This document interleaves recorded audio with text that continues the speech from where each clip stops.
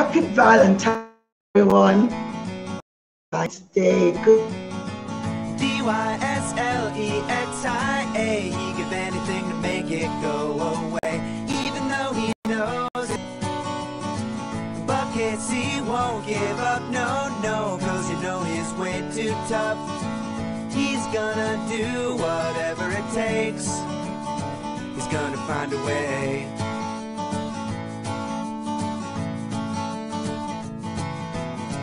Casey never liked school much. All the kids would laugh when he read in class. Teachers tried to help him out, but they didn't know what to do, so they just let it pass. Hello. Happy Valentine's Day. I was so eager to wish you all a happy Valentine's Day. Good to see you all. Thank you, Praise, for joining in. Ozioma Ike, thank you.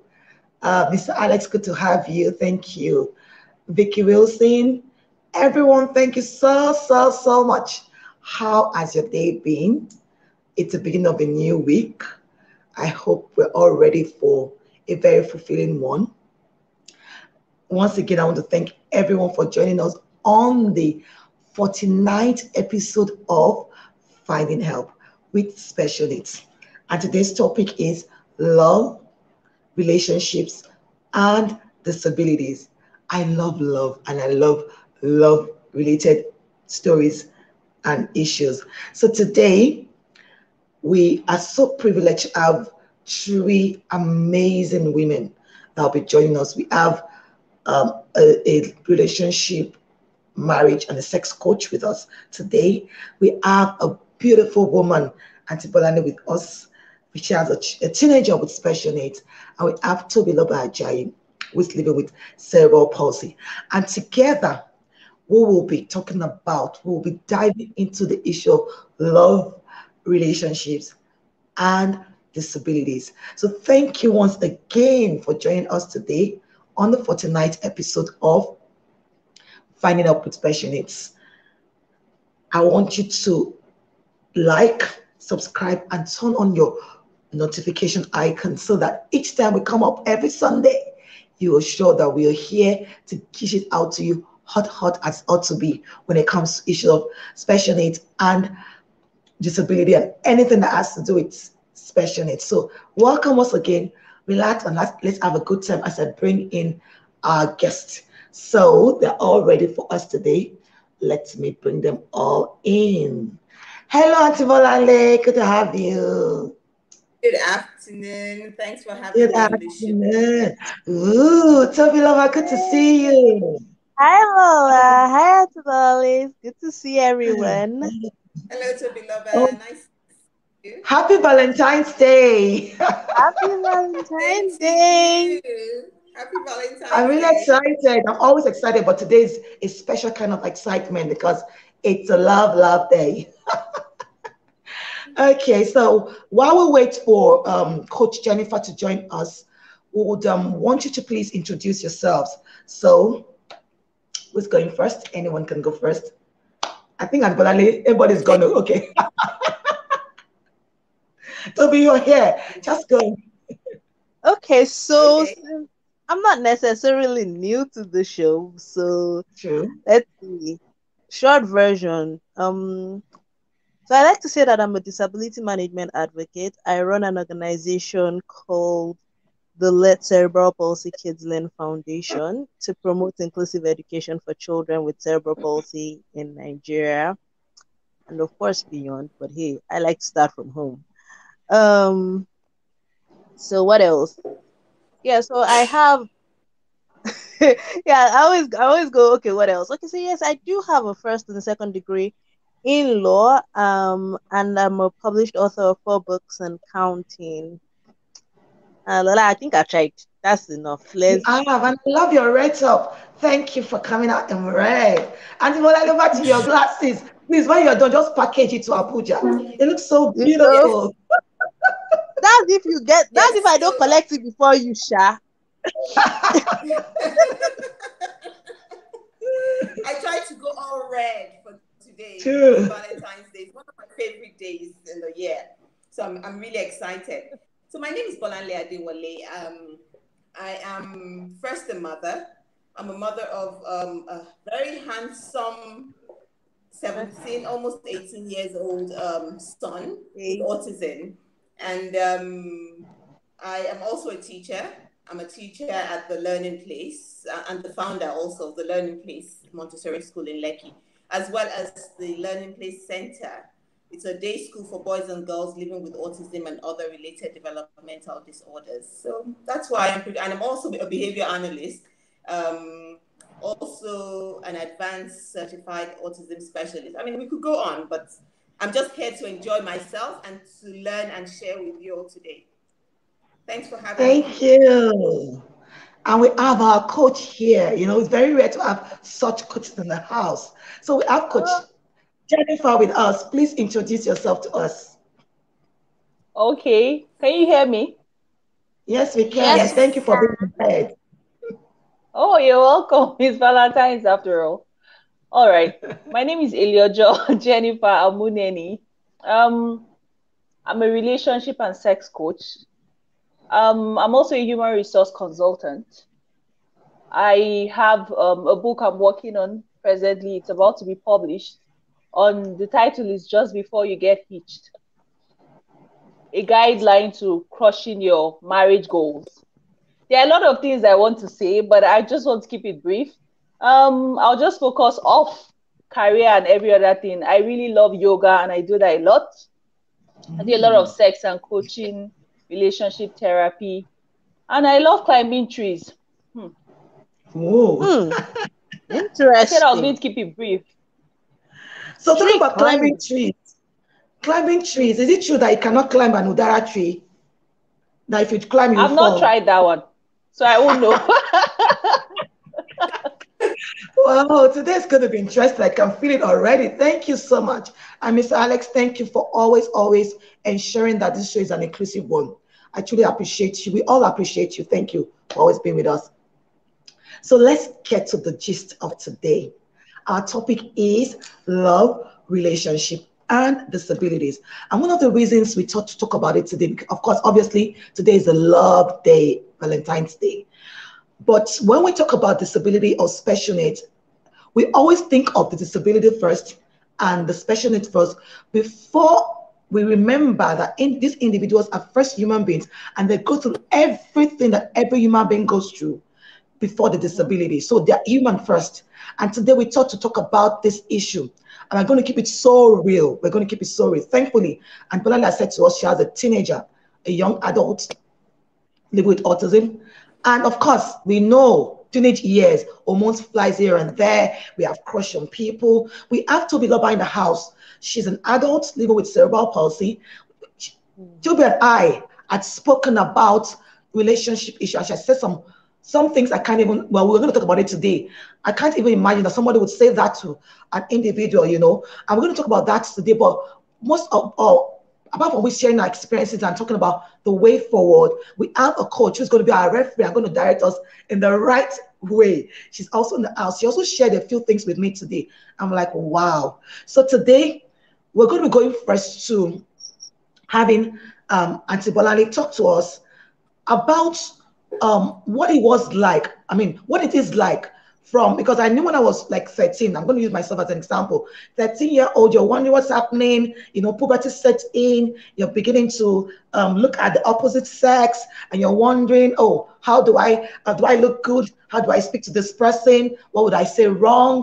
How had it been with Moniyi through the teenage years when it has to do with relationship or the hormones, the puberty stage, and all of that? Could you please tell us what that's been like? Because a lot of people don't even think that individuals with autism do have such feelings.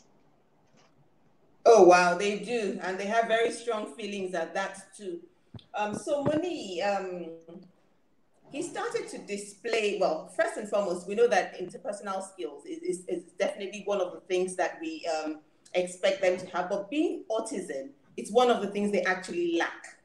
So it's been more of a contrived effort to try and help Muni manage anything that has to do with relationships or interpersonal feelings that he may have.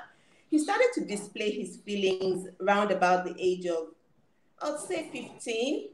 He's 17 now. So for the past 2 years, we've been dealing with, well, first it's the arousals, like we're keeping it real. So we're going Yeah. into details Yeah, please. about The certain coach is in the things. house. She will So talk. She yes, would so it do was the first, referee yes. today. So it was first about the arousal. He would walk out of his room and you're thinking, okay, Moni, no, no, no, go back. So we had to work on that.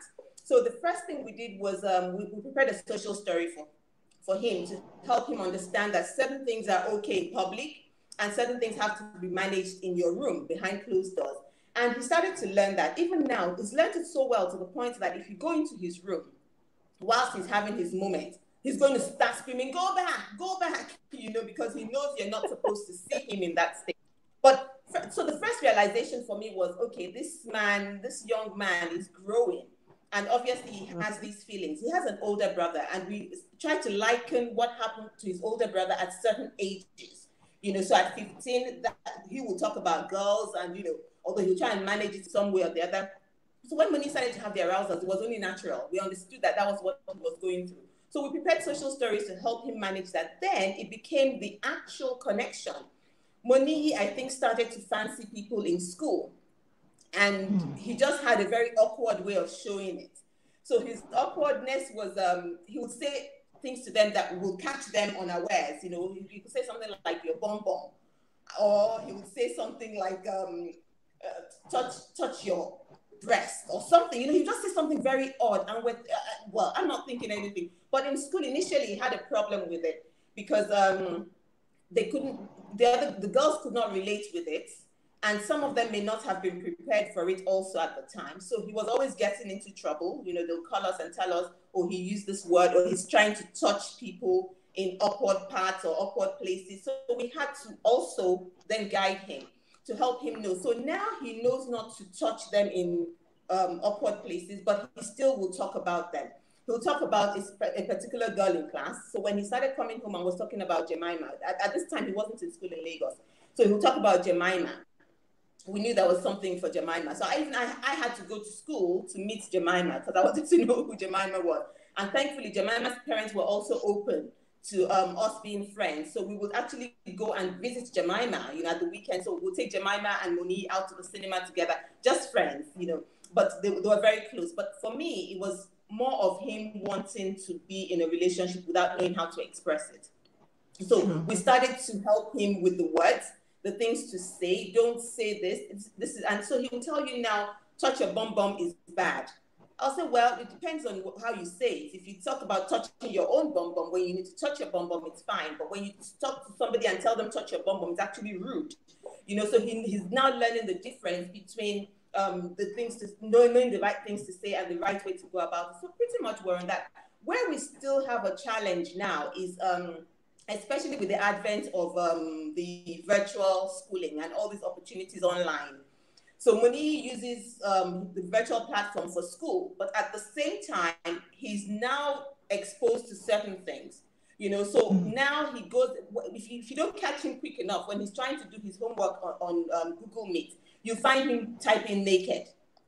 And when he types naked on Google, you can imagine they're all waiting for him. So many different shapes and sizes are waiting for him. And then they pop up and all of that. So that's where we are now, because even that, I'm thinking, okay, do I take him completely off the internet, or he still needs the internet for certain things? So we're trying to balance that, but we also cannot sit around him all the time when he's using that. So that is a problem, because not only is he seeing these naked people, I was just told 2 weeks ago at the center that Moni actually tried to take off his pants to do what he had seen on the internet. So we're at that stage now where I thought, okay, we had already crossed some hurdles. The first one was the arousals. He knows where to do it. Then talking to the girls or talking to the people appropriately, he's learning how to do that. He's pretty much doing that well. But now we have the situation of him also managing himself and managing what. So indeed, there is the room for relationships, and we need to nurture it. They're only human. The feelings will come, but it's about knowing how to channel it and helping them channel it in the proper ways, because also they'll feel rejection.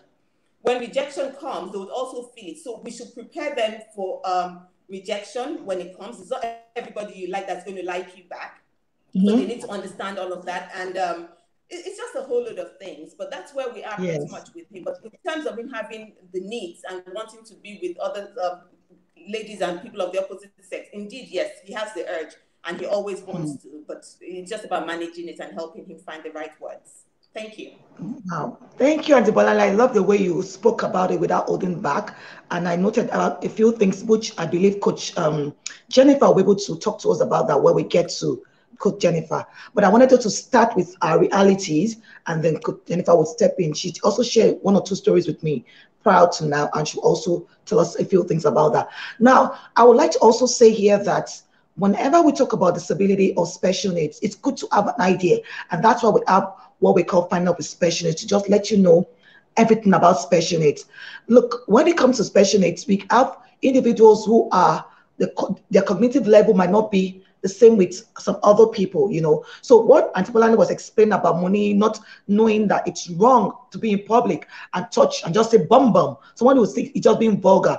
But because of the way is being, his brain and he is who he is, to him, he doesn't say anything wrong in it. It's just being real. Look, I was talking to someone, and at first I was trying to understand what Asperger's syndrome is. You know, how people with, sometimes people with ADHD. So, you know why you think in your mind and say, oh, and this is the truth. You see an ugly lady and say, in your mind, you're like, this lady is ugly. You're saying in your mind. But some individuals with who have cognitive challenges are supposed to say it in their mind. They will say it out. It is the truth.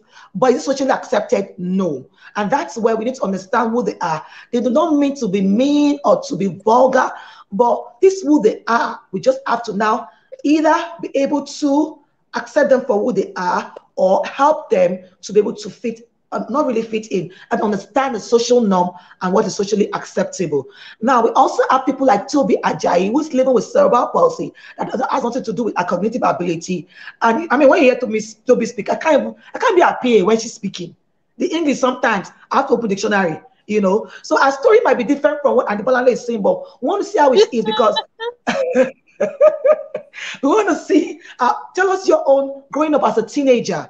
I mean, with cerebral palsy was obvious. We could, I mean, I know your story and how long it took you to work and all of that. What was it like growing up as a teenager, and what was relationship and all of the hormonal issues were like for you? I know for you, it might not have been much, but what were reactions? What was, people's acceptance of you, and what was it like? Please share with us.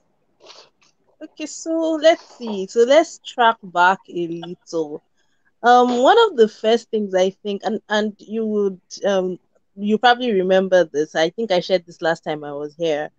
Is that my parents they're very deliberate about certain things, and one of it was a lot of social interaction as a child.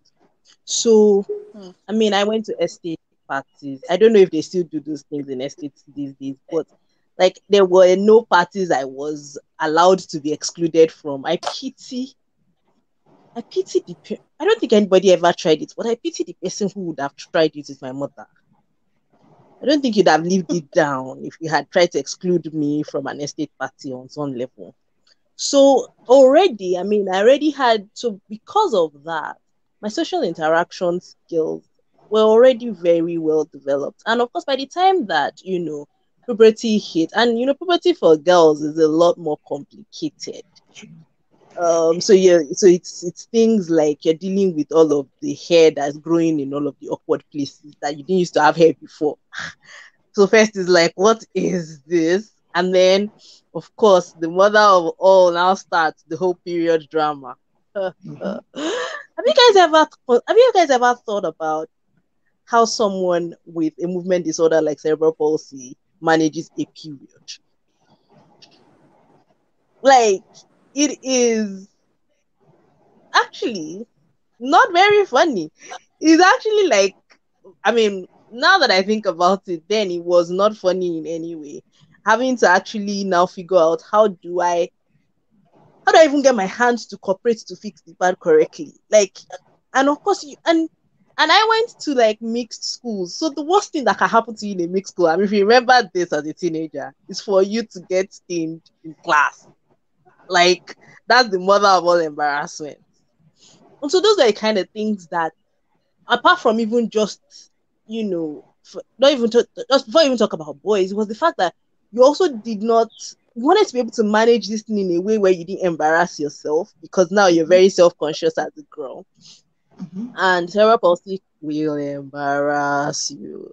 So it can become very complicated.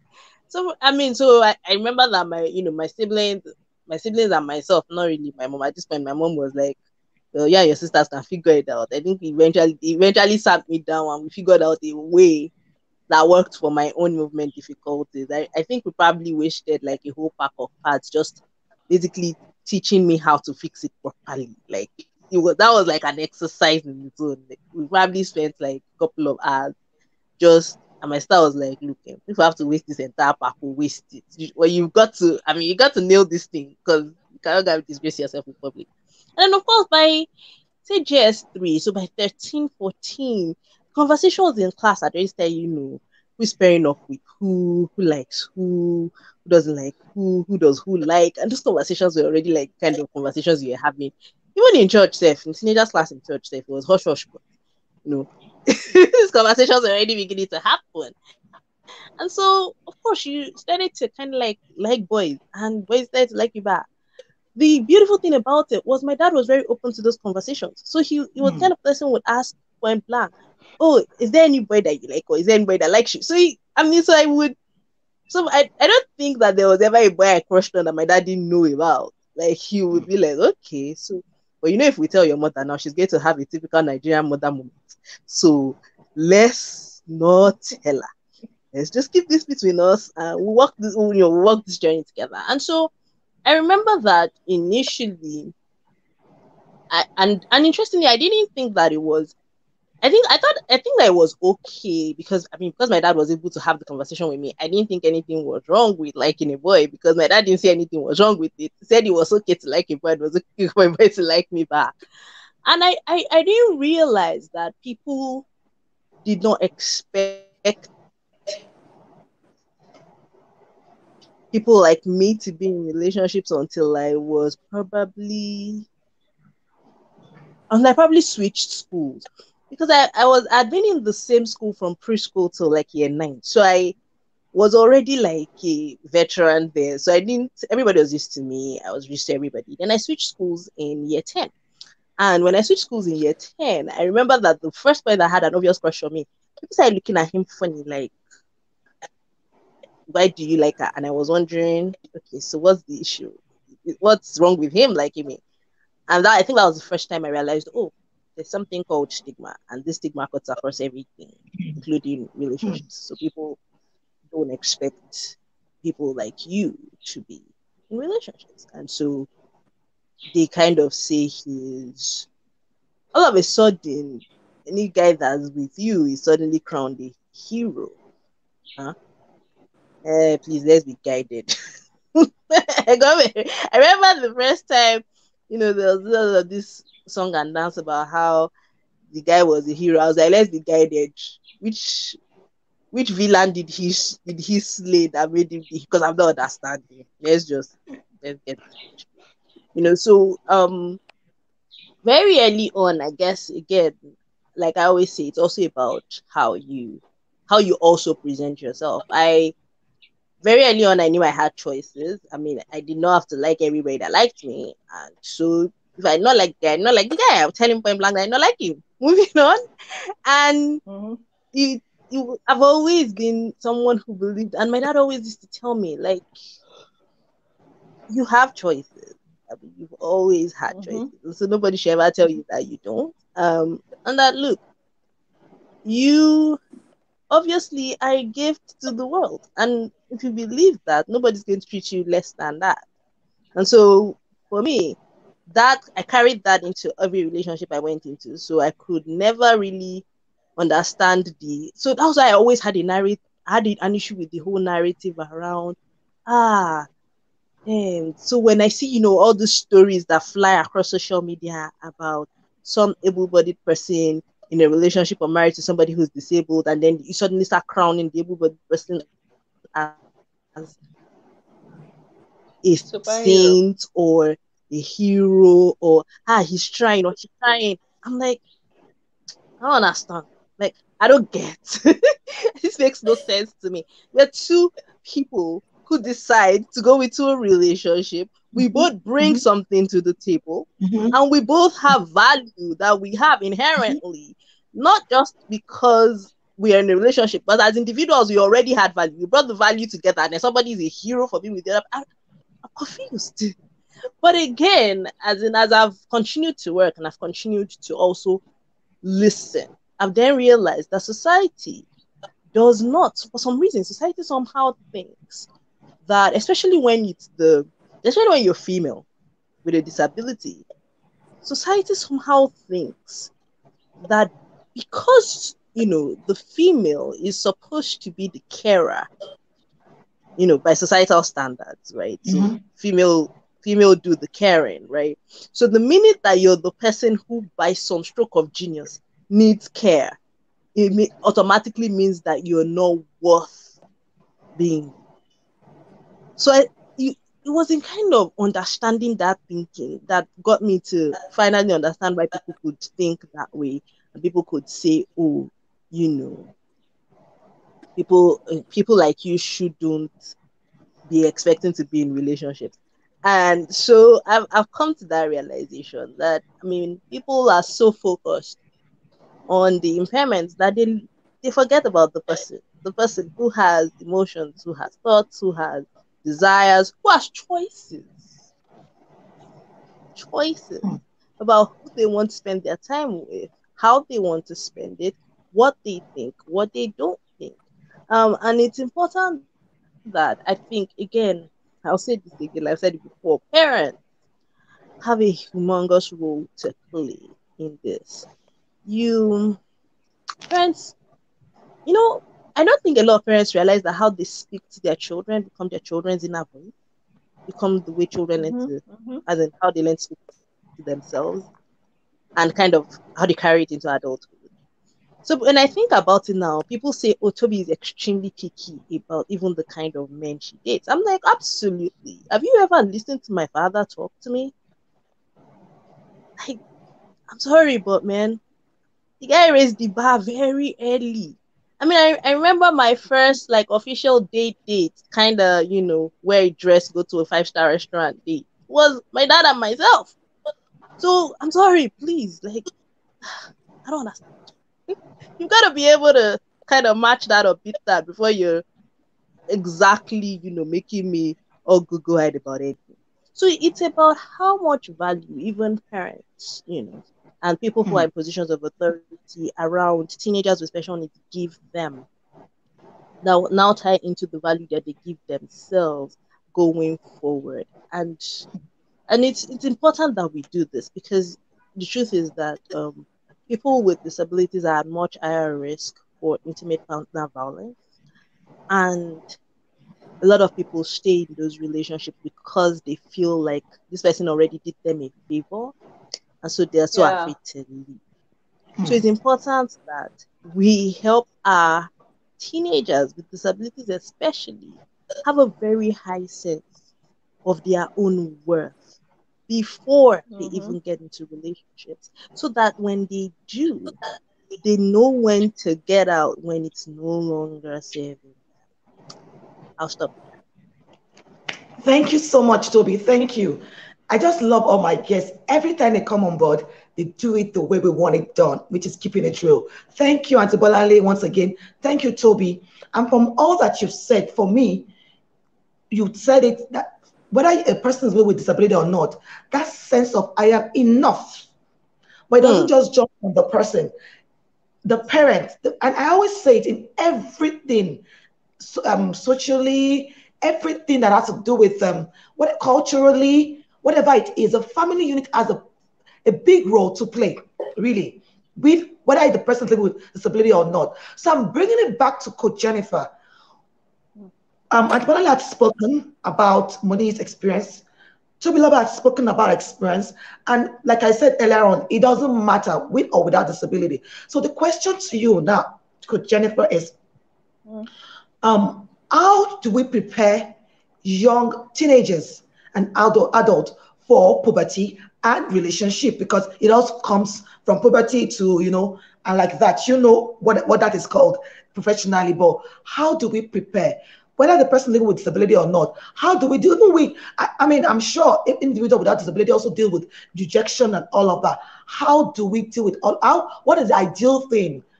Or is it, I don't think the right word to say, but what should we look out for, and how should we begin to equip teenagers to prepare for puberty and relationships?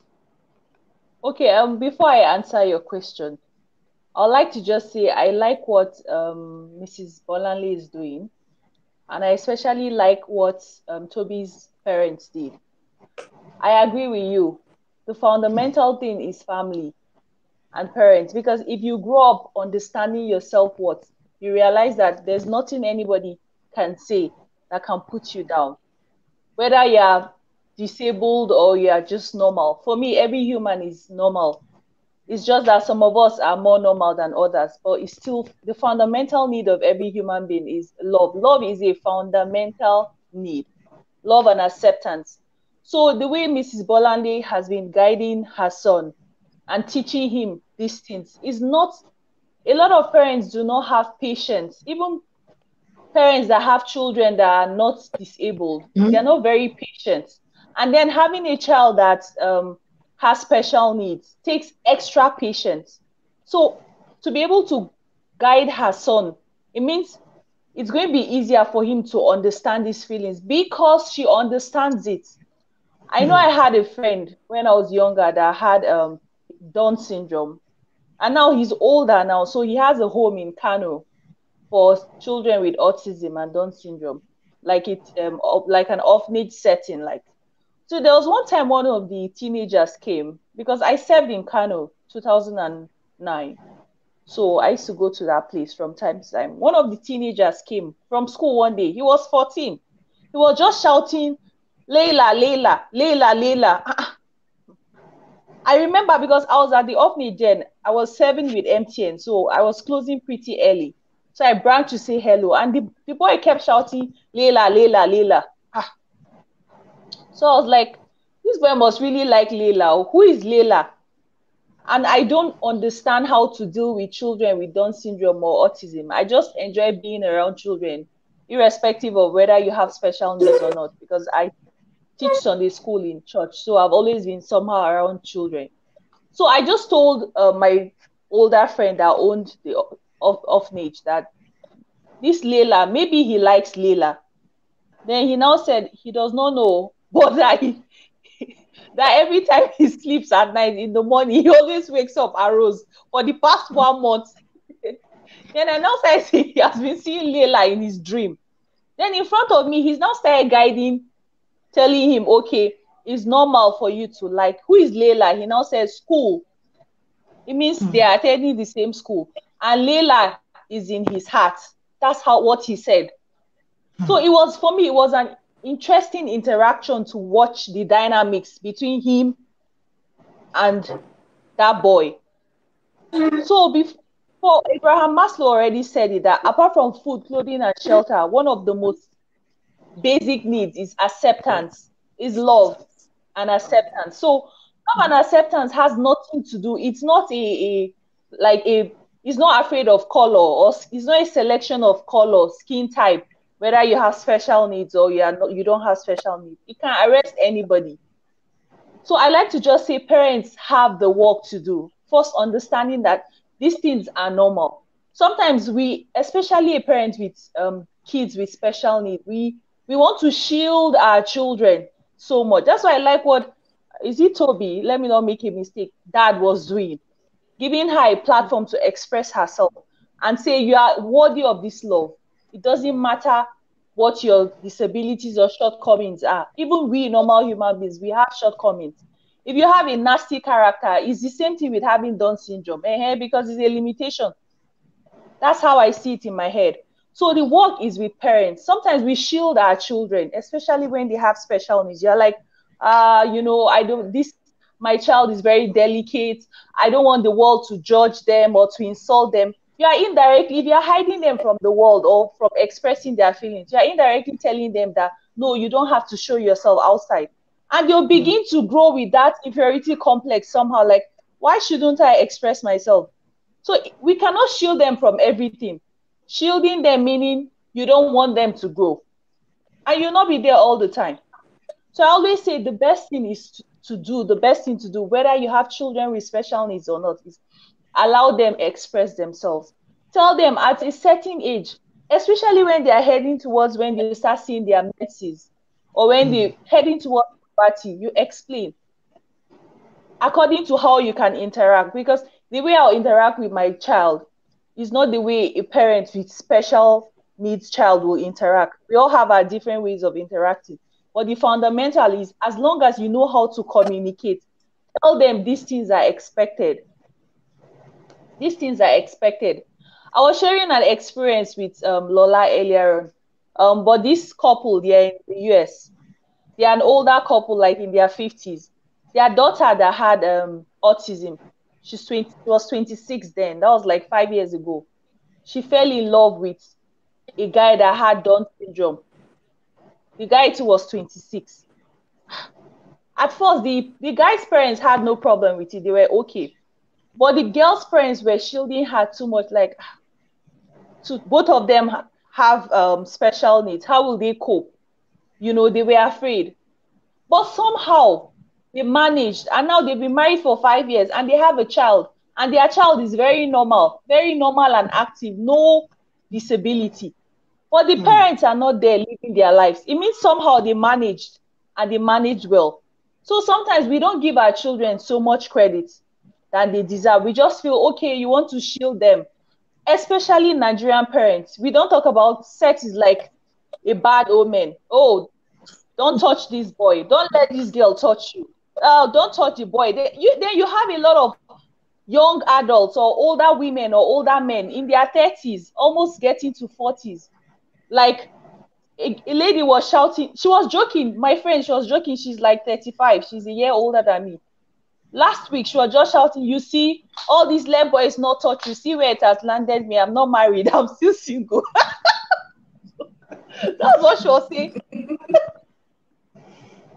It was very funny, but it's the truth. You get, so I think we have a huge role to play by telling them what to expect. I'll just say, once my daughter hits 13, I will tell you about boys. I'm even blunt from the beginning because my dad was a medical doctor. So my dad was buying our sanitary towel. My dad was the one that said, you might not be having sex now because, doctors see a lot of things. But let me tell you one secret. If you like the guy, when you want to get married and you like the guy likes you, maybe you decide not to have sex and you're holding on. Make sure you touch him from time to time and look down to know if you experience arousal. So you don't get married to one man that you say, okay, I'm a virgin, I'm holding myself. And then when you get married, when it's time to perform, nothing is standing up. So you'll be like, I'm not saying you should have sex, but just be conscious. Open your eyes to look down. Because a lot of men lie a lot. They might tell you, okay, it's okay, I respect your opinion. You want to be a virgin till marriage. But they'll not tell you they have issues with potency. It was my dad that was saying it. So you can imagine the kind of relationship we had as children with him. Because he has seen different things in medicine. So he was seeing from his own experience. So I like to say, parents, we have a lot of role. Let our children know that this is what is expected at this age. Let's not judge their experiences or choices. Then become their friends. Encourage them to express themselves so that if they are battling with these emotions, you are the first person they'll come to. And if you become the first person they come to, it's easy to guide them. But if our children can't talk to us about these things, it means they begin to listen to strangers from outside. And strangers' advice are not always very good at all. So from 13, 14, let's talk to our children about sex. Let's talk to them about, okay, who do you like in school? Is there any person you are beginning to like? What's her name? What's his name? Last Sunday in church, our pastor brought his son to the altar, not like physically, but brought his son's name up. He now said that he went to his son's room and saw love letter from his son to one Amina. His son wrote, "Dear Amina, I really like you. For me to get to know you, let's do our homework together." He now shouted, he said Tolu now has a girlfriend though. So he said, Tolu, come, come, come. Who is Amina? Tolu now said, is this girl I like in school? Daddy, I really like her. She's so smart. Then the person now said, that means if you like Amina, should we now name you Amino? So everybody just started laughing. Like, okay, we give you Hausa name Amino. Since you like Amina, please, I want to meet this Amina. And the next day he dropped his son in school because the son is 13 years old. Amina is 12, but they're in the same class. So he saw Amina, say, hey, Amina, how are you? What class are you? Like, what's your best subject? You know, getting to know Amina. So now, because he's aware that his son likes Amina, he knows that his son is beginning to experience puberty emotions. So if anything is happening with him, he can go and meet his dad and say, I've been thinking about Amina a lot. Anytime I think about her, maybe I experience arousal. What should I do? Do you understand? Then you can begin to say, maybe you can invite Amina over, you discuss assignments, you can play games where we can see you, oversee you. You know, you can talk about the things that you love. It's okay to experience arousal because your hormones are working over time at this age. But you have control over your emotions and you can decide what to do. You know, do they teach you sex in school? Okay, no, we don't really talk about it. Okay, sex is when a man and a woman come together. You experience it. All these emotions are trying to tell you that because you like this person, this boy or this girl, your body is longing for them. You want to touch them. You want to hold them. But because you know there are consequences for things like that for now, you can channel these things into things that you love to talk about. So we are the ones that will discuss this and channel their attention and give them healthy ways of managing these emotions and healthy things they can engage in that at least reduce that hormonal balance. Everything is self-discipline. If you want to indulge, if you think it's time for you to indulge sexually and your body and your mind is ready for the consequences, then fine. But there's an age for everything, both mentally, physically, and all that. So until they are not ready, there's no need carrying the consequences of that. It's okay to even tell our kids that sometimes these emotions come and go. Today you can like Amina, tomorrow maybe you start liking Samantha. So is it everybody you like you want to have sex with, or you want to touch their bum bum, or you want to hug them? No. So that's why we're the ones that have to channel these conversations and direct them and telling them that it's okay to have these emotions. It's how you handle it. It's okay for a boy to like you or for a girl to like you because you are a normal human being that needs love and have a lot of love to give. So as long as we don't shield our kids and we talk about these things with them and we help them channel that energy into something positive, I think they'll be fine. So sometimes we underrate the power of our children. We shield them so much from so many things. And then you start hearing this pastor's daughter is pregnant. Pastor's son has pregnanted somebody. And you'll be like, but is this not the person that teaches us on the pulpit? It's because they don't talk about these things. And if our kids cannot come to us and express themselves, then why are we there really? Wow, could Jennifer, she talked into different things. And while she was speaking, I remember growing up as a teenager and there was this song by Oyeka Owenu and Kingston that they wait for me. How they were like, okay, it's good to love someone, but you have to wait because to have children, it comes with responsibility and all of that. For me, those were when songs were sung, made sense. You will look at that, okay, what does it mean to have a child? What does it mean to care for it? Am I really ready to have sex right now? And when you were saying that, that really drove it home. But like you said, the parents have huge role in explaining as opposed to shielding. Don't talk about it. What do you mean? I was saying to Coach Jennifer before earlier, I said, I remember when I was crushing on some boy, I think I was 13 or 14 then. And then we just exchanged each other's picture and my mom found the picture and she beat me so bad. I'm like, Mommy, what did I really do? Like, oh, that's how it starts. I'm like, I don't understand. I just, we just exchange pictures. But you can imagine when right now, of course, I know better now. And most of us know better. Okay, like she gave the example of Amina and Aminu, like, okay, what should we expect? What should we do? She's your friend. We have to now guide you as to what, and that's also the same for individuals with special needs or disability. I'll quickly take some comment right now, so I don't want to be selfish, like we're speaking to ourselves alone. I'll take some comment from our audience. Then we'll go on a 1 minute break after the comments, and then we'll come back to discuss further. I still want Antipolari to share one or two things with us. And then Toby, there was something you said to me that it's not off my, I mean, I've not gotten that off my brain since. They're going to share with us and tell us how you overcame that. And then maybe we'll talk about how to, deal with rejection, because I want, definitely, some individuals with special needs actually experience that. How do we? I know you said something about you are enough and all of that, but in the practicality of it, how do we do it?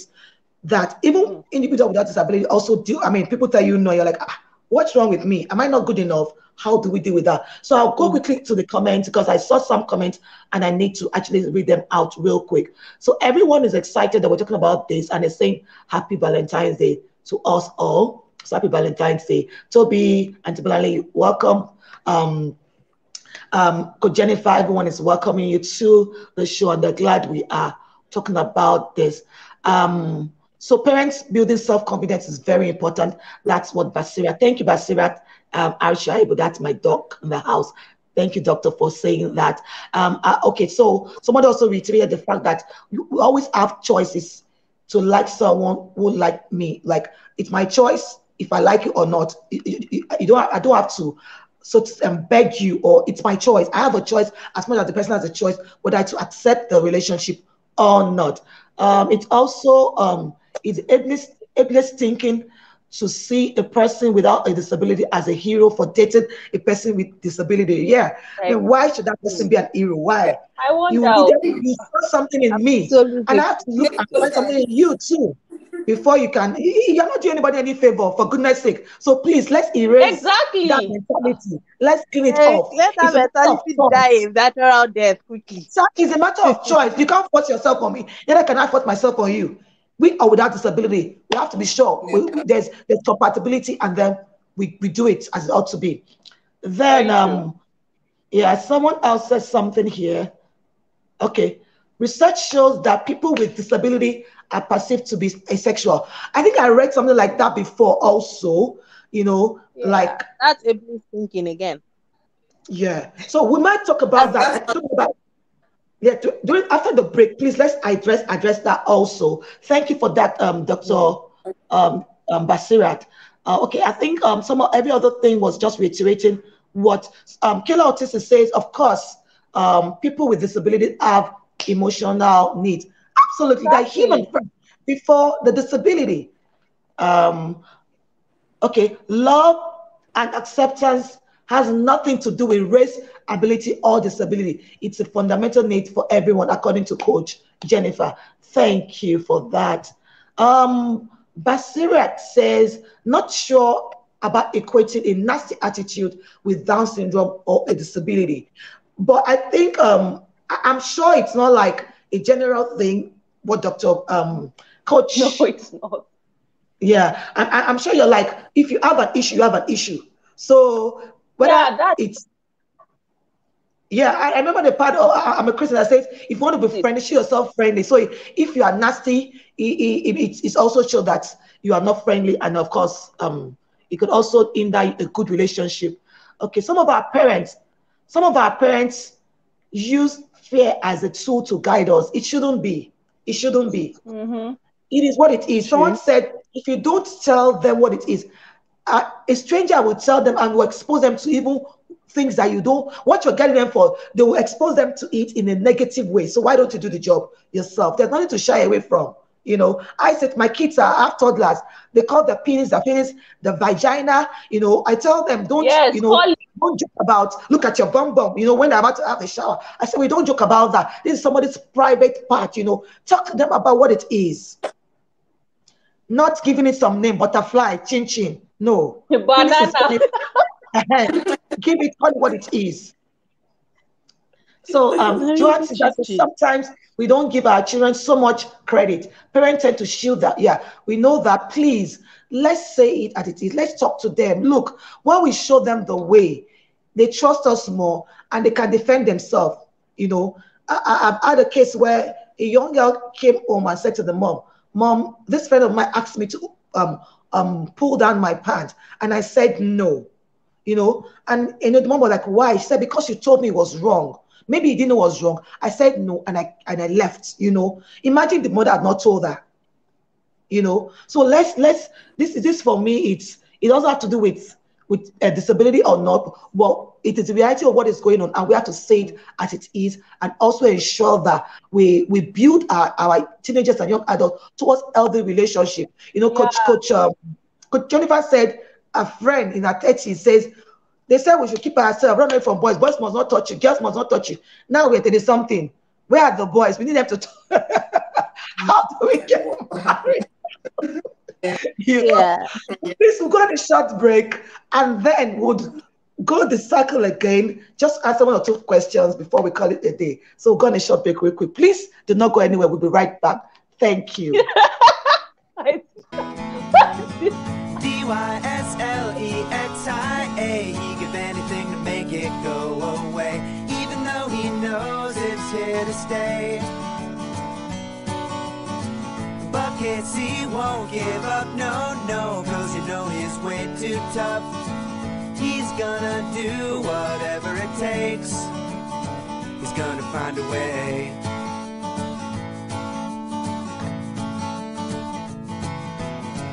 Casey never liked school much. All the kids would laugh when he read in class. Teachers tried to help him out, but they didn't know what to do, so they just let it pass. Sometimes he wanted to scream out loud, hide his head in the sound of the clouds. Dyslexiia. He give anything to make it go away, even though he knows it's here to stay. But Casey won't give up, no, no, cause he's way too tough. He's gonna do whatever it takes. He's gonna find a way.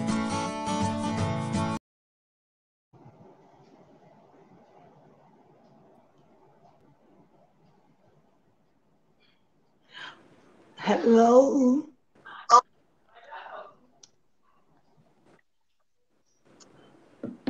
Yeah.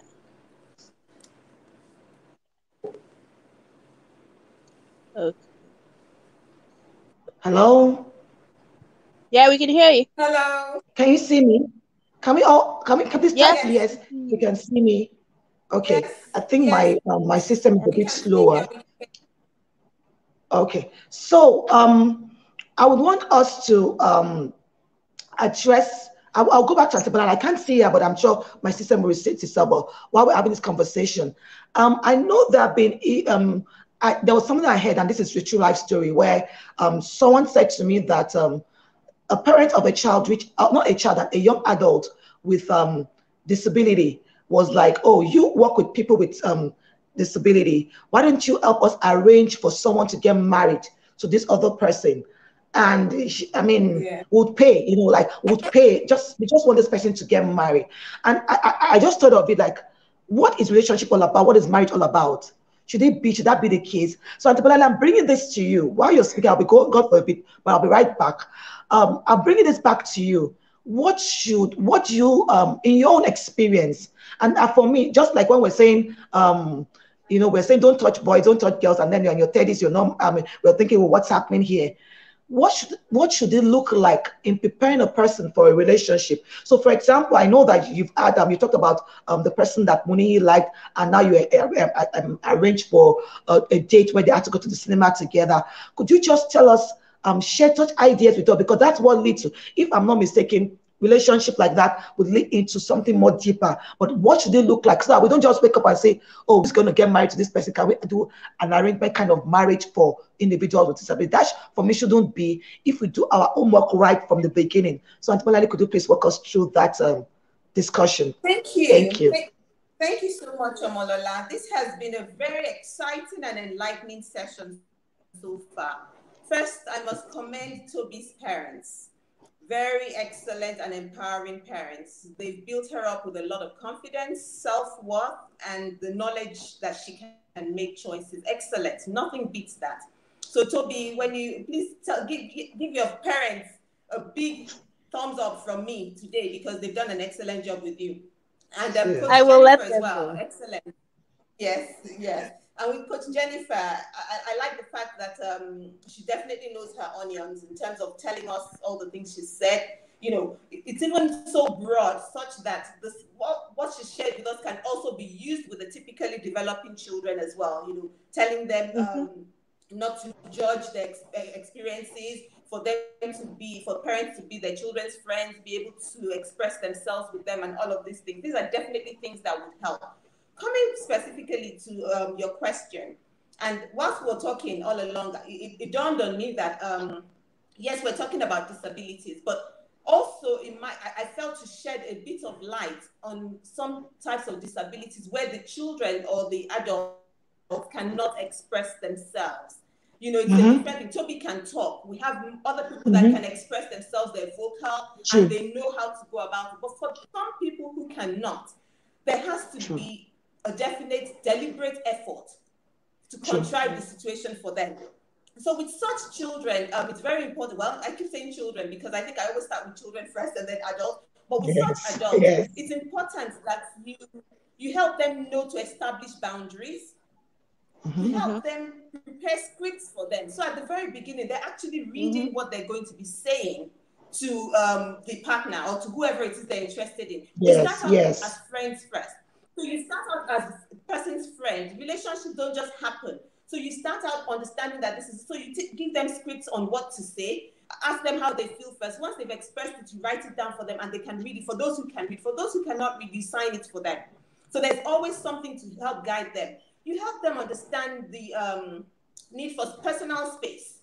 So they need to understand that we cannot just go straight to you and get in your space.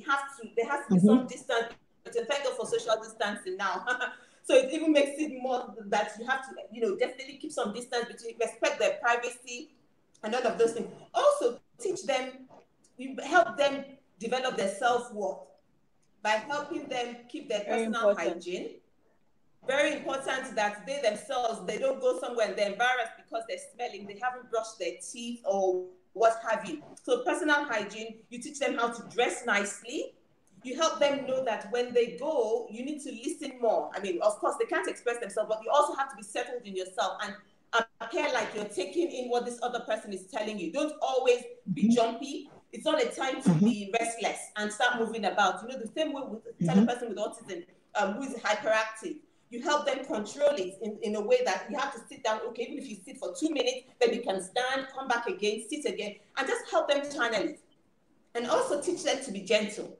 So Mm. in as much as they like the person, they have to understand that indeed we have to be gentle with whatever it is that we do with them. So it's very important that we know all these things. And in our planning or in our helping them design how to find love and how to get into relationships, these things are at the back of our minds as parents. And yes, you cannot beat the parents' involvement. I think it's the main thing, if not the Supersedes only everything. thing that helps them start it off. Parents have to be there, and that's why Toby is the way she is because of her parents. And Coach Jennifer said it as well. So parents are definitely key and very instrumental in making the relationships happen. To answer your question specifically about helping, I call it arranged marriage or arranged relationships. Mm. I'll start with myself. I'll give a personal example. So not only do I have a son with autism, I also had a brother with autism. My brother passed Mm. 3 years ago, but in his All lifetime, my mom actually helped to find him a wife. He died at age 43, so he was quite old. I mean, he got old enough to understand things. So she tried it twice. The third time, nobody told her before she didn't attempt it again because both relationships failed woefully because it wasn't Mm. Mm. something that he chose by himself. There were just people my right. Oh mom God. thought, okay, I wanted to have a baby, I wanted to have a child, and she was very worried and bothered about that, and she went out of her. I have sworn I would never do that. God help Mm. me. God help Moni find his own relationship and find the person he loves by himself, and the person who loves him will find him by themselves as well. My own Very role in it true. is to help him. Yeah, my role in it is to help him understand how to approach that person, how to get into the relation, things that you do when you're in that relationship, but not to help you choose somebody, because those things, if you don't choose for typically developing people, why would you choose for a person with autism and then they or a person with special needs, and then they feel like they're doing us a favor by marrying our children or by being around them? I don't think so. Yeah. Absolutely not. If anything at Rich. all, the person with special needs is doing them a favor, because not only is this person helping them understand life, the person is Learn also patience. Even exposing learn the yes, patience. Mm. Yeah. they're learning a lot of skills. Yeah. There's so many skills they themselves will learn from the person that has Empathy. You disability. True. learn. Yeah. A lot. Mm. You know, and they even learn some skills, because some of these people with special needs have more skills than we do. So if they have all these Oh Yeah. skills yeah. that they're bringing to the table, they're teaching you all these things. So when you Ups. come there and think you're doing them a favor, hello, there's no favor. So that for me is not something. So part of what I desire is I desire for Monique to get married in life. Yes. God help us, and God's will be done. But in his getting married, my husband also is of that school of thought. We are not the ones to find him his wife. He will be in our role is to place him in an environment. So I like Toby's parents as well, who put her in social environments from a young Mm-hmm. age, where they couldn't Areas. expect her from the estate party. They couldn't. So, and same with Moni, we take him everywhere. Every single place we go to, Mm-hmm. we take him there. And if it's a place that we feel we have to be extra cautious, we announce him. Please, our son has come. He's going to flick your switches, oh, but that is it. He's going to flick your switches for you, Me, and that's that's who it. he is. But I'm not going to keep him at home because he's going to flick switches in your own environment. He has to be in that environment, and that's the only way he starts to learn how to behave appropriately. Because he goes there True. and he mimics other people. He gets to know good from bad, and he starts to True. display and do all of those things. So pretty much, Mm. I think if those things are in place, I don't think they should ever arrange a marriage for a person with special needs at all. I think they should be allowed to, but they should be led to, and they should be guided as it is Right. happening, with Yes. all the skills and all these other supports that they would need. Thank you. Thank you so much. Oh my God. I love you, Auntie Balale. Can I say this over and over again? Thank you for being so real. Thank you for being so real. Toby Loba, I know you're going to give it to us as it is. So, See, there was this, there was a, we read a comment that says research shows that yeah. people with disabilities are perceived to be asexual. I want you to address that. What are your thoughts on that? Mm-hmm. Why? I mean, the research has shown that That, based on, and then so that's just secondly, ableist thinking. before you answer that, you're going to tell us Mm-hmm. that experience you said to me. I want you to say to us where someone said, "Oh, you're living with cerebral palsy." So anybody that Oh, approaches that you, one. please say yes. I Just want you say to address yes. that to us publicly too. Thank you. As well, Ale, don't worry, pick your jaw off the floor. There's nothing I haven't heard. See, No. I'm serious. There's nothing I haven't heard. Now let's go back to the ableist thinking that says people with disabilities are asexual. You see that thing, eh? Go and ask who came up with that idea. Obviously, not people with disabilities. People with disabilities are not asexual. So nobody asks the person with a disability whether they have sexual feelings that person told them no. This is just ableist thinking. So this is how people without disabilities assume they know what people with disabilities need. And sometimes I've realized that sometimes they're not doing it out of spite too. They're doing it, they're trying to be nice to you. In their mind, they're trying to be nice to you. So they then assume they're supposed to be asexual. So they'll say stuff like, oh, with all the problems you have in your life, where do you have the energy to be thinking about man or sex or even sexual feelings? Like, should you even be having those kind of thoughts? Shouldn't you be worried about your life problems? I And that's wonder why. how that mindset of asexual people with disabilities came. So it's the same reason why if you want to, and Banali has a boy. If you had a girl, I would have said, let's do something. Take your girl with a disability to a family planning clinic in Nigeria. Hey, And then you will hear the things that would shock you to your bones. And then it'll be like, really, you? So people like you too are thinking about sex. Like Ha. the nurses will decimate you. Oh God, you'll be so. It's always so interesting. Like you're not supposed to even be thinking about these things, not to talk of even verbalizing those thoughts. That's how society thinks about it. Same thing with. I mean, I remember this when I was about my mid-20s. So that was the age where all my friends were getting married. So my friends, my cousins, those of us that most of us that grew up together, a lot of people were like getting married at that time, people getting engaged and up, hooking up and all.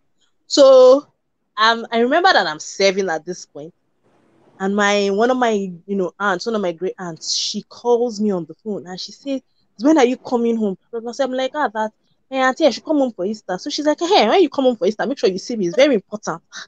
So you know how in a Nigeria, especially a Yoruba household, they tell you that there's an important meeting. You know how these meetings go, right? You're already in your mind, you're already calculating. What did I do? Who did I insult? What did I say that is about to cost me a family meeting? So I get home and they're like, "Hey, I've been waiting for you." So you're like, "Okay, I shall find out what my offense was today." And then you get into the meeting, and then this my great aunt says to me, "Toby, that I've been really thinking about this matter. The matter is very, very important to me." I said, "Okay, ma." She says, "I just wanted to tell you. I open your ear and listen to me. Or don't start speaking English. That you see, the way you are. So yeah, because of the way you are, see, any man that just says he's interested in you, you are not the type of person." And she said this thing in Yoruba, so I'm trying. So a lot of things are getting lost in translation. So it's not people like you. Let me try and translate. So it's not people like you that will be being picky. Oh. So any man that just says he's interested in you like this, just say yes. Wow.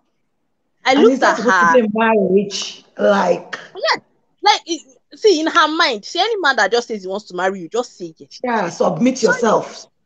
don't say yes. It's not people like you that get to pick. Oh.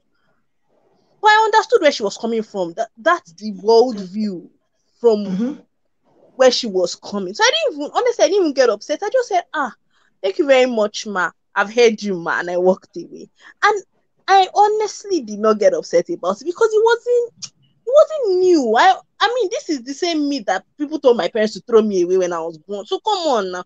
It's okay that at this point, I'm not in my 20s, they are telling me this. I mean, they've come up with another shade of it, which is just say yes, I marry anything or anything that shows up with a trouser and says he wants to marry you. I mean, my dad, of course, they wouldn't say this in my dad's presence because they know my dad would be like, "Are you all normal?"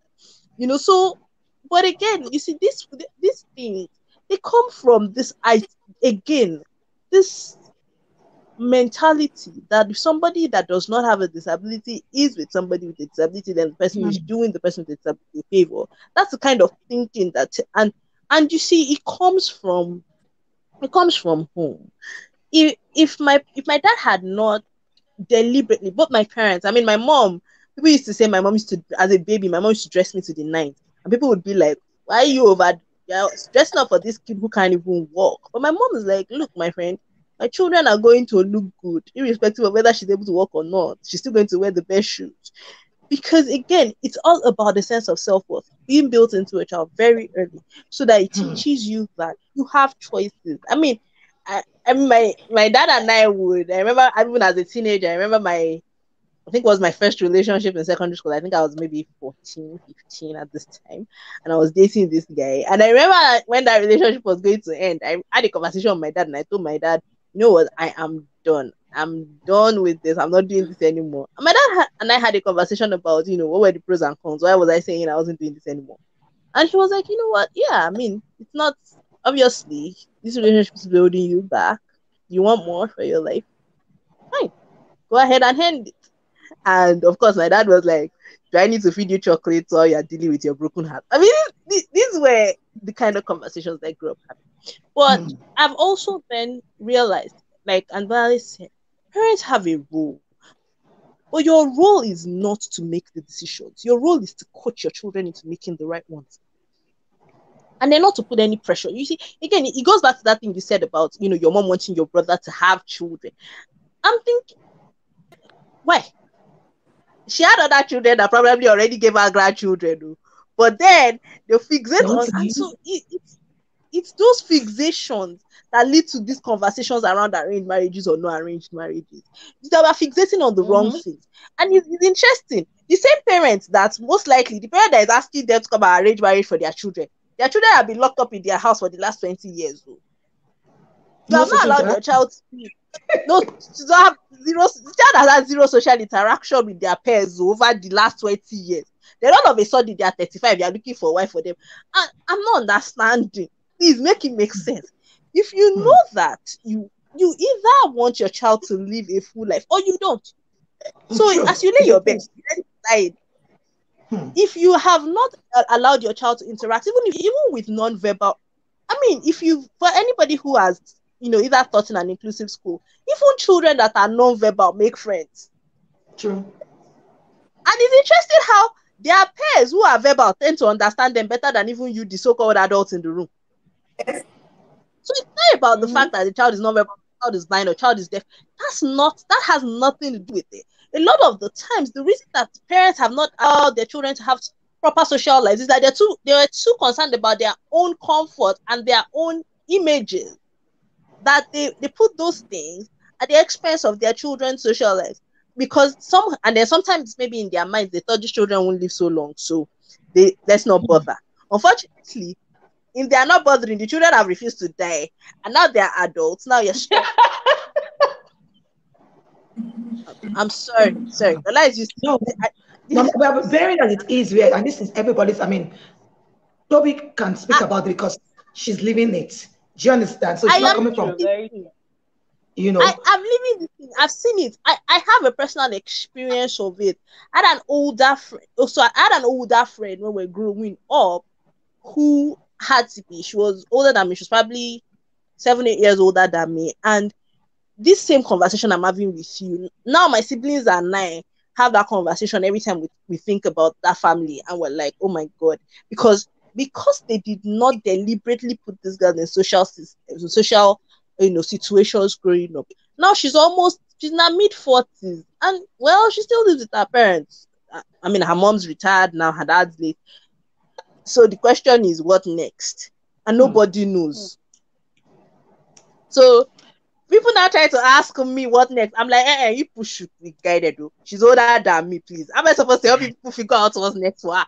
And you are deliberate. You know what you want. It's not a matter of anybody can just anything goes. I'm like, the difference was clear when we were growing up. You guys were investing in social interaction and education for me. Her father said that he did not have money to waste on a child that was disabled. Here we are now. So everybody has laid their bed, we're all lying inside the bed that we laid. At this point, my father is not sitting down saying, because you see, a lot of the times, let's be honest, parents who say, I'm looking for somebody to arrange a marriage for my child, is basically, I'm looking for a caregiver. True. I'm looking for somebody to transmit the caregiving roles to. Because if your child was living a full life, already living a full life, and they were contributing in their own way to everyday living, society and everything, you will not be worried about let them come and go and marry, have children. You'll be focused on helping them maximize their contribution to society. But because you've not even given them a chance to be able to contribute, that's the only thing you think they have to offer: procreation. And that's why you become fixated on procreation. At this point in my father's life, I don't think he's fixated on procreation in any way. Because right now, he looks at everything that I'm able to do, and that gives him a lot of joy. Once in a while, he's like, "Sharp, bring your head up from work for a minute and see me." I'm thinking, guy, be guided. You have 6 grandchildren. There's nothing wrong with you. You'll be okay. So it goes back to what was your, and that's why when I'm speaking to parents today, when I'm working with families and I'm helping them, I sit them down and I say, you know what? It's not about my child needs to go to school. The child needs to go to school. Why? What's the end goal here? What's the big picture? Because it's the big picture that now determines what the steps are. Because the big picture determines small steps. if from get-go you've all said everything that this child is capable of doing, I want this child to be able to maximize. So again, relationships, marriage, dating, all of that now becomes an aside to True. everything else. And True. that is it. I mean, and again, parents, I beg you by the mercies of God, please, please. I know that you love your children with special needs. I know that you really love them, and I know that you want to shield them. But guess what? You are not the one living with special needs. Newsflash. Aye. So sorry. I know you love your child, but there are certain decisions that are not yours to make. Irrespective of how much you love your child, it's not your decision to make. Just like Antoine said, it's not a decision to make who money marry. Because hey, it's not her life. She has already chosen her own husband. She went and said, just that's the decision that was hers to make. She has made. She does not get to sit down and make a decision over who he marries or how many children they have. That's not her choice. Her job ends with coaching. And so when I hear so I've heard parents say to, I remember that I was on a cerebral palsy group recently, and a mother was saying of her 13-year-old child that, oh, she's sure her child will never get married or have children. So at this She has point, she's already actually centered the child. Yes. yeah, she has made up her mind. Listen now. So as far as she's concerned, though, she's actually looking for a doctor that will agree to perform a hysterectomy on a 12-year-old child. 12-year-old. At that point, the conversation, I had to say, sorry, how is this your decision to make? Like, have you even asked your daughter what she wants? And then you're like, oh, well, she doesn't talk. So I'm like, the fact that she doesn't talk doesn't mean she doesn't She communicate. can communicate And that somehow. doesn't mean that she suddenly loses agency. And the fact that somebody doesn't even communicate doesn't mean they automatically lose agency over their own bodies. While I agree that, yes, girls with disabilities are at higher risk for sexual assault and rape, it's still the answer is not for you to now take over their agency over their own reproductive organs and decide that they should get a hysterectomy. Your job is to protect your child and teach them to protect themselves. So again, Very these are important. all, these are all like layers of the same thing. Whatever you have to, when your child has special needs, I know that it's tricky. I know that it's extremely hard, and I know that there are spectrums. And society will tell you a million things that you shouldn't expect of your child. But again, you make those decisions very early. I have children that which my kids, some of the kids that I work with that have special needs. By the way, today is, I'm sure that tomorrow I'm going to be getting a slew of Valentine card pictures from their mothers, because these kids, some of them quite non-verbal, but you would be shocked at the relationships they've already built in school. Mm-hmm. And these children, and children of nowadays, they make themselves Valentine cards or Valentine Day. Sometimes I just start laughing. I'm like, the kind of things we couldn't have tried in our own time. Our mothers would have killed us, but okay. And you can basically say, and you see relationships already blossoming just because parents now know to put their children in social Mm-hmm. circles.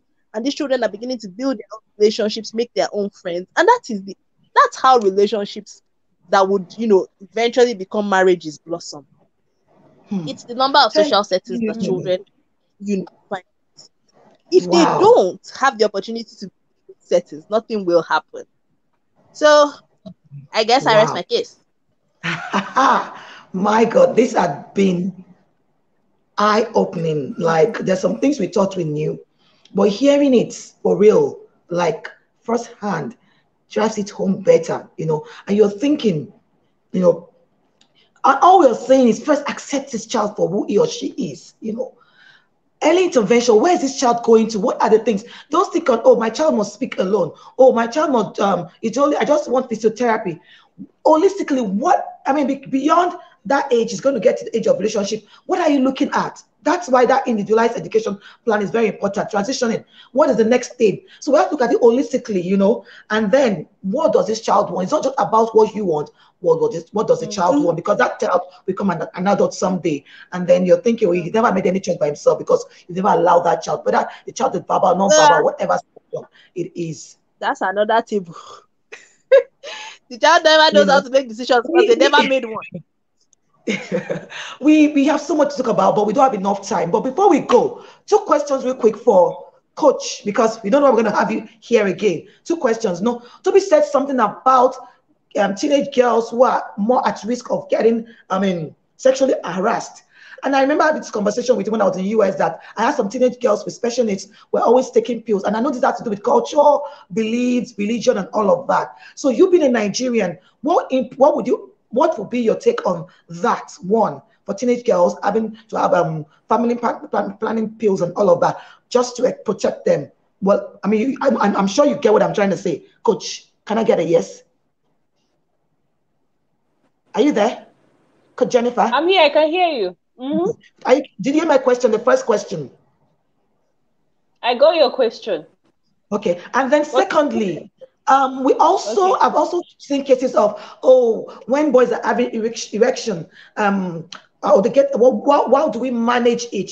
Should we not, and all of that. Some people will say, pour water on them and they will direct and all of that. What is the ideal thing based on your study? What should it be for these young boys? And then lastly, how do we deal with rejection from the opposite sex? That's a lot, but please help us out. Okay, we are going to start with the first one. For ladies, for teenagers especially, there are a lot of advantages of having sex, but the disadvantages now come when the sex is outside the context of marriage most times.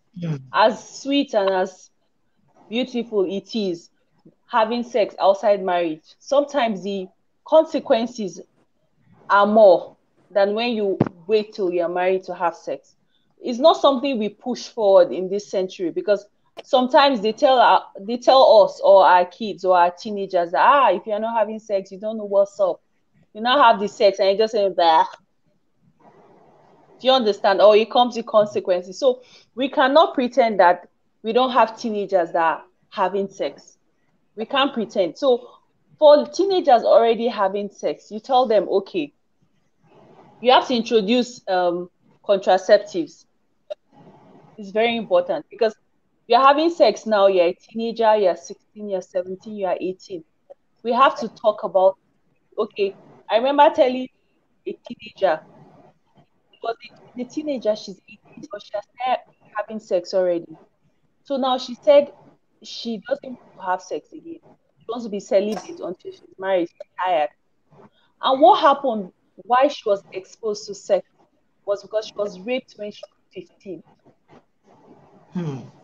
Sometimes rape can have two consequences. It either makes you hate men or opens your eyes to the pleasures that come with sex. There are two ways. It will work both ways. But for her, that was a consequence. I remember when she was 17 and her parents was talking to my mom. And my mom said she's already having sex. And it's not by shouting and shouting that she's going to suddenly stop. By guiding her, understand why, understand if it, at a point, it was as if she was addicted to it. And the mom just didn't know what to do. So I remember my mom having that conversation with her and said, okay, talk to her, tell her, even if you are okay, you decided you don't want to stop, this is what you want. Please use contraceptives. People transfer sexually transmitted diseases here and there. You can get pregnant and you're not ready for the consequences. So she started talking to her daughter. Do you know that it was after probing that she even realized that her daughter was raped at the age of 15 by a neighbor's son? Her friend arranged with her elder brother to rape her. That was the story. So we can only tell our teenagers. That's why when you start having conversations with them, even if you've not even started building, you can start now. You say, who do you like? Okay, what do you do at your spare time? Just show concern without judgment. If you show genuine concern without judgment, you'll be amazed at what teenagers will tell you, whether you want to hear it or not. It's because first, you've accepted them. Secondly, you're not judging them or you're not raising eyebrows when you see them. Because sometimes we know what some teenagers do, but you're already stoning them before they come to meet you. They will never tell you anything. You crucify them, so what? So if they're already having sexual intercourse, tell them, okay, sex education, the consequences. This is what can happen. Are you ready for the consequences? If you are not ready for it, then you can avoid it. It's going to be a process. Well, we begin to introduce, find positive ways on channeling that, channeling the energy.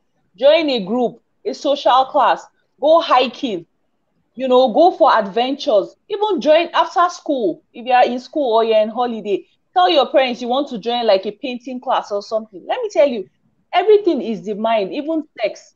Sometimes when I hear when they say, men like sex, there are still some men that will control their mind and say, no, I can overcome the urges. It's possible.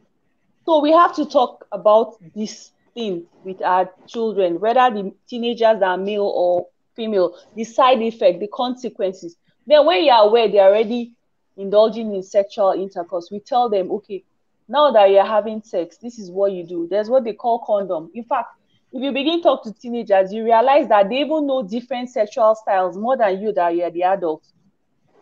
So we talk about these things with them and we tell them how they can protect themselves and their partner since they are active. Sometimes discuss the consequences that come and let them choose. Come to the understanding that I can decide to wait, and if I don't have power over myself to control my urges, I can just be careful so I protect myself from any health or any unwanted pregnancy. So that's why And this is parents play. applicable to, and is this applicable to even individuals with special needs or disability? I think, and Bolale, what do you think?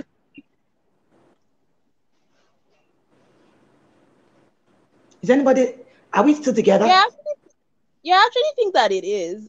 So a lot of the times, what I when I speak to parents who have children who are severely impaired, especially on the severe spectrum for cerebral palsy, when their children are hitting teenage, and of course it becomes a little bit more difficult in the personal care department. One of the things that I do say to parents is it's time to begin to consider birth control. Thank you for clarifying Especially that. yeah, Thank you. So Mm-hmm. sorry. time to, I need to put that out to be sure that it's both ways. Okay. So go yes. on to the next one, please. Coach. Yeah, it's very important. The next So question about what to do with arousal. yes, because Let's tell I've you, seen my people younger like, oh, brother, just pour water on them. Oh, his tell them first this. arousal, What I think is he the was ideal thing to do 13 for or boys? 14. Because then when puberty came, if you want to enter his room, normally you enter his room and everybody's chilling, playing Scrabble. But at one point, he now started becoming 30. Ah, he became. You can pour water on them. You pour water on them. Okay, after pouring, if you pour water on them, why you have to explain why you poured water on them? Will you always pour water? You won't always pour water now. When they know, okay, this comes with puberty. Most healthy men, in fact, a higher percentage of men around even in the mornings, not teenagers, normal men, most of them are aroused in the mornings. But it doesn't necessarily mean they're having sex or they want to have sex. The body just automatically works like that, especially in response to touch from someone they care about or touch from their partners or their spouses. You already see that early morning arousal. So we discuss with teenage boys that these arousals are normal for some. I remember my dad used to tell my brother that if it's too much for him, he should go and shower. One, when he showers, he should come and be lifting weights. That it will go. You get jokingly, and it was working for him. So if he says, okay, this is what you see him just putting his hand down and just trying to, all of you should not look at me, all of you should not look at me, and start doing jumping jacks or skipping or something. He was channeling his energy so that his arousal will come down. It was practical, but it was working for him. So when you I like to tell teenage boys, there are different ways you can control. You can just quickly stand up and have a shower and just go out of your room. Go out of your room, go outside. If you're outside where everybody can see you, just start doing something, maybe outside, downstairs, or you just begin to focus on something else. Somehow the arousal will come down. But if you're in your room, it's easy for you to start saying, let me look for Vaseline. I want to and start masturbating or touching yourself. That's because you are within your confined space. Nobody's disturbing you. But if you experience the arousal and you stand up and you say, I don't want to think about this, let me just go outside. Let me just take a warm cup of tea, or just go and discuss with my siblings, or just let them go out of the room. Once they know that anytime they experience that arousal, there's a positive way of channeling that energy and they are used to it, they are indirectly learning self-control at that point. So that you don't just give in to every urge. As much as they are there, does not mean you give in to every urge. Not every time. Imagine if every time a teenager becomes aroused, they are just looking for the next vagina. That means the world is in trouble now. We'd be in trouble if that was the case. So we begin to teach them earlier how to channel that energy, so that we don't encourage masturbation. We don't encourage like ill thoughts that are not healthy at that point. So those are some of the ways you can just guide them and just help them control it. I have a quick Then it's question there. yes, Can Mr. you Can hear I Balanta. just me? quickly ask? Yes, Yeah, but if yes, this arousal, if the arousal is in public, if it's in a public place, how would you suggest they manage that? Because yes, taking a shower would mean they're at home, or going into their room would mean they're at home. But if it happens, if they see a girl walk past and the arousal comes up at such a time in a public place, what would you say is the best way for them to address that? Okay. If the arousal happens in a public place, and um that's why for me I say, if you have a teenage son that is heading towards puberty, you talk about these things. When you tell them that it's possible for you to see a girl and you like her, and because you like her, your body will respond, your penis can easily stand up. So if you're outside and that's happening to you, you can stand up, you can either sit for a while on this chair. Arousal does not the penis will stand is blood vessels that just is channeled down towards the male organ, and then you are aroused, especially when you're anxious or you see something you like. So if it happens outside, he can just sit where he is quietly after a while, or just stand up and excuse himself, probably go to the restroom, or just stand up and move a bit. It will calm down.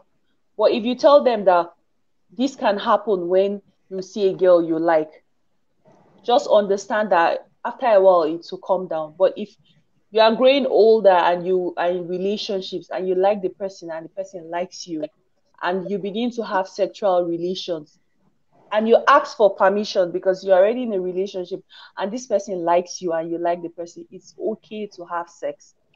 Then that arousal, you're already channeling it already.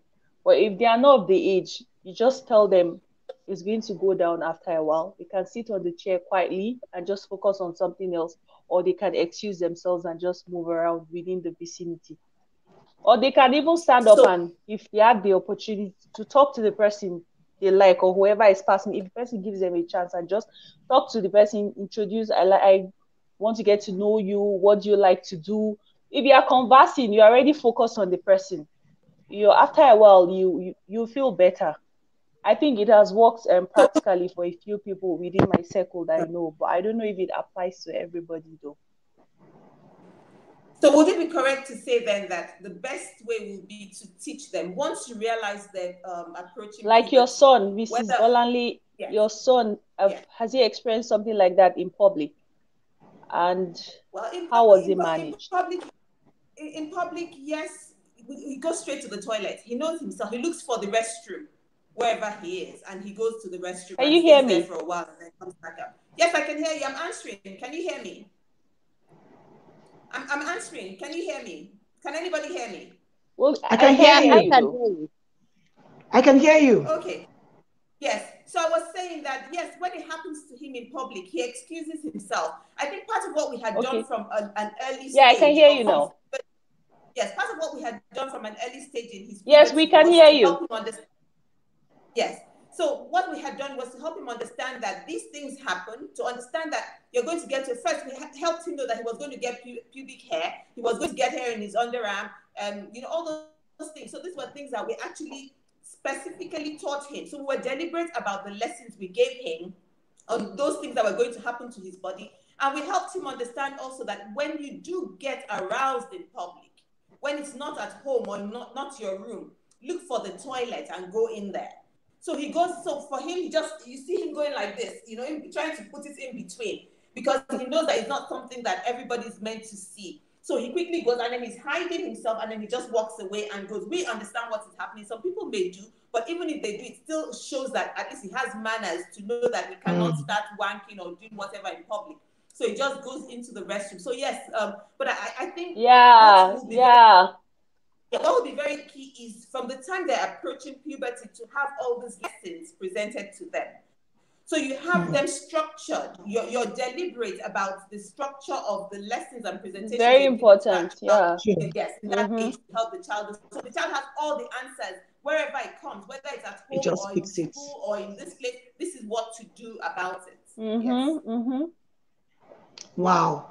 Thank you. And the last one, rejection. In 1 minute, please, could you just answer that so we can go? Oh Okay, my then God. the last question. The last question, right? Yes, on rejection. Yeah, the last question. No. Okay. Yes, the last thing, number one, is when you are experiencing rejection, understand number one is you are worthy, you are enough. Whoever chooses to reject you, it's on them, not you. There's nothing wrong with you. The person has an issue with themselves. That's why they are rejecting you. Because sometimes when people experience rejection, they think that it's their fault. I'm not good enough. He doesn't like me. What have I done this time? No. Understand that if you are still alive, it means you are here for a purpose. Understand that you are even one of the number on Earth's population means you are already special. You have amazing things about yourself that you focus on. So if somebody decides to reject you, it's on them, it's not on you. Whoever feels you are not deserving of their love should go and find who deserves it. But you know you are deserving of love. You deserve it and you're going to attract it if the person is right for you. So if someone rejects you, understand number one, it is not your fault. Except if you have a nasty attitude or there's really something wrong with you, because I will not condone bad attitudes. Some people have really bad attitudes and people can't deal with it, so they go. Then that means you have to work on your attitude. If you know there's nothing wrong with you and somebody chooses to reject you or act like they are doing you a favor, it's on them. Understand that one, you are special. And secondly, if it's too hard to deal with, find the things that you love to do and begin to do them. I've seen a friend of mine that she was so heartbroken that she had to join a painting class. Now she paints portraits, so the kind of talent that came from her heartbreak. She paints very nice portraits and people pay for it. So begin to learn a new skill. At that point, find something to focus on. Learn a new skill. Surround yourself with people that encourage you to be more, people that understand that you are valuable. Because in life, we don't need people, we don't need to surround ourselves with people that think they are doing us a favor. So first, understand that you're valuable, understand that you're special, understand that if they are rejecting you, it's not about you. Probably they have something they need to deal with, because if it's no fault of yours, it means you're already enough. That's the most important thing on how to deal with rejections. Find your circle of friends, understand that you're worth it and you're special. Understand, okay, why, if it's something that you need to work on, why the rejection? Is there anything I need to work on? Fine. If he or she leaves me or rejects me, it means I don't need this person at this point of my life. I should focus on positive things about myself. Begin to write small things you can do, write down your achievements, write down the small goals you've achieved, so that anything that will help you increase your self morale or self-esteem, you do that. Then surround yourself with people that are happy to be around you and encourage you to be better. Thank you so much, ladies. Oh my God. Thank you. We've gone way past our limit, really. And I want to thank you all. Thank you, Auntie Bolanle. Thank you for keeping it real. Toby Loba, how do I thank you? Oh, Coach Jennifer, thank you so much. I'm sure we've all learned. I have learned so much. Some of the things we overlook, some of the things we think doesn't matter. I can see it all, and I'm so grateful that we had this conversation today. If anyone wants to learn any other thing, there's something I watch on Netflix called love on the spectrum. You know, Antibanali was saying some things about how you have to be deliberate and all of that. If you don't know what to, just watch that and you can come up with, copy that and come up with plans for your child or what you want for a relationship to be and how you can help the child to understand introverbal conversations, how to be courteous, you know, and all of that, making choices, knowing that they're enough and they can decide to say you no or yes to anybody. Thank you once again, everybody. I remain Lola Aneke, and from this is it for us today. Mr. Alex, thank you. Thank you, everyone. I don't know how best to thank you, but until I come your way next week, please join us again. Don't forget to like and to subscribe and to turn on your notification icon to join us again. Thank you, thank you, thank you, everyone. It's bye for me and happy Valentine's Day once again. Bye. Bye. Thank you for having Bye. us. Bye. Bye. Bye. Dyslexiia. He give anything to make it go away, even though he knows it's here to stay. But Casey won't give up, no, no, cause you know he's way too tough. He's gonna do whatever it takes. He's gonna find a way.